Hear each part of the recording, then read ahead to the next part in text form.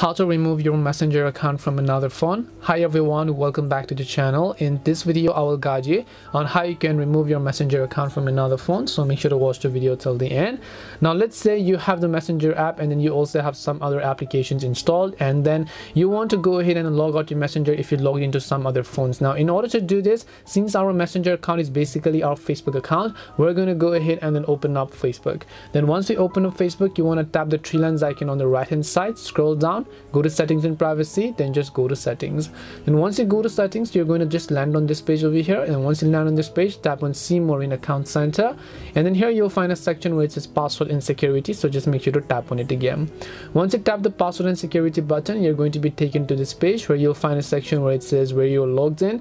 Tap on where you're logged in, you'll be able to select an account, so I'll just select my Facebook account, and then over here you'll be able to see a list of devices where my Facebook or my Messenger account is logged in. If I want to log out of it, I'll just select the specific device here, tap the logout button, and my Messenger or my Facebook account will be successfully removed from those devices. If I want to select all, then I can just tap on select all, then tap on logout again. This is simply how I can log out my Facebook or Messenger account from another phone. We hope the video was helpful to you guys, and if it did help you, then make sure to leave a like and subscribe to the channel.